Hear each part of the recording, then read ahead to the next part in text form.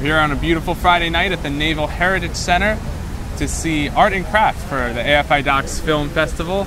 Any thoughts on what we're going to see going into this movie? What are we going to see? I have no idea. Oh, it's called Art and Craft. That's Art and Craft, yeah. Okay. And I say good luck and good night. Yeah, just another sleepy movie coming up for you?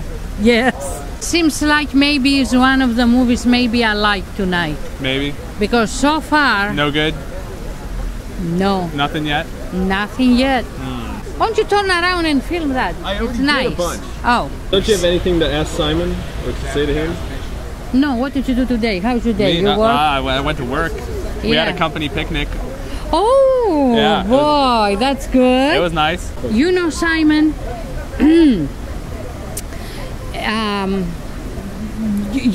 know, so far I didn't like any movie yet. I feel like I have a good feeling about this one. I feel like me too. If it is what I think it is, it's going to be fun. Well, it's going let's to be see it for them lighthearted. They're going to be children. Yeah. It's going to be macaroni pictures. Yeah, it's going to like be that. just an exciting romp through childhood. Right. We'll be right back after this message. Hey, Killer Films and Griffin Hammond. Now this is some good stuff. I'm going to call my bride Cynthia and tell her that I'm not going to be home to engage in coitus this evening. I'm going to be watching these YouTube films. At our advanced age, one can imagine that our lovemaking resembles two plucked chicken carcasses being rubbed together. I take no pleasure in it whatsoever. We do it purely for nostalgic reasons. But this is some good stuff. I just like the paintings. Yeah. Okay. So we just saw Art and Craft, which is about a forger, Mark Landis, who doesn't actually sell or profit from his forging. He just donates it, sometimes as himself, sometimes as a priest, and the story of his forgery and how that journey and a couple folks who were looking into all of his forgery and trying to track him down, and how eventually they reconciled at an exhibition that was of his forged art. Very interesting to see how it kind of all came together, and how this, who you thought you probably wouldn't like, this forger who was kind of making a mockery out of these art institutions, you kind of came to like him by the end of the film. But the paintings weren't real, you know that, right? Yeah. I mean, they existed, but they were forgeries. Yeah, okay. But still it was there. Still good, okay. Yeah. How did you feel about Mark and his forgeries? Do you think he was doing the right thing, the wrong thing, somewhere in between? Oh boy, I don't know. No, I don't think he's doing the right thing. No. You? I don't think so, but he didn't sell it. He just kind of said, here's a piece of art. Yeah. Do you think it looks nice? If you think it looks nice, put it on your wall. Oh, it's okay. I mean, you know, yeah, he didn't, but it was, the paintings, they were awesome, and it was forgery or whatever. Yeah, I can understand. I mean, he didn't do the right thing, but what are you gonna do?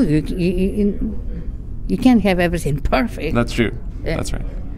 How did you feel about his kind of nemesis, the one who was tracking him down? Do you think they complemented each other? Do you think do you like the fact that they didn't really clash at the end and that they kind of reconciled?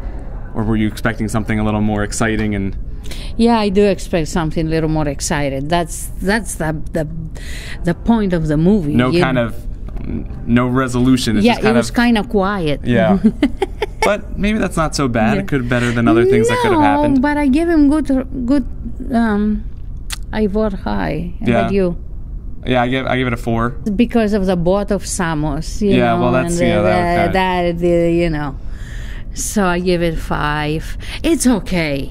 It's okay because what is 3-4 movies I've seen now, and I'm all disappointed. But this one I'm not. This one's good. Yeah, I told you you were gonna like it. Although we learned that art and craft very different from arts and crafts. Right. I was thinking very much childhood. This guy painting really famous paintings, a little bit different, but still very entertaining. I enjoyed it. He did his own thing, but it was enjoyable. I agree. Oh, I just Yeah. You see, it happened something.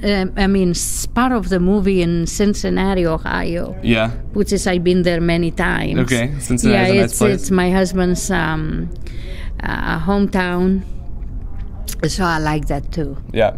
So you want to Yeah. talk about the movie? Yeah, just sum it up because a lot of people. Yeah, don't know. sure. Did you like him by the end of the film? I did. You liked him. Yeah, you? Seemed okay.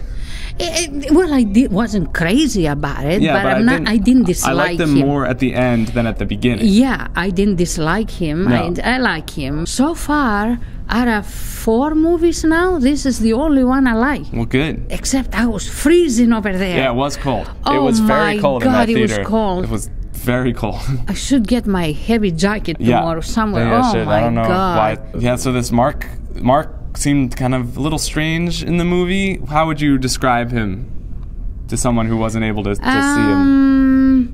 I think he was a little bit off. Yeah, that's exactly what he was just off.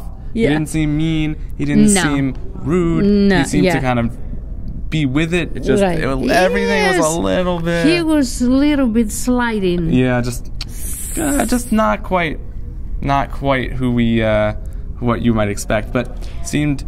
I liked the part where he was going through all those diagnoses that he got and was Yeah. making jokes about them, Yeah. which is kind of a weird self-awareness for someone who has been diagnosed with these disorders, but clearly was aware of what was But going on. Even though he diagnosed with this disorder, he did good, Yeah. I say. Oh. All right. Hi, buddy. How you doing?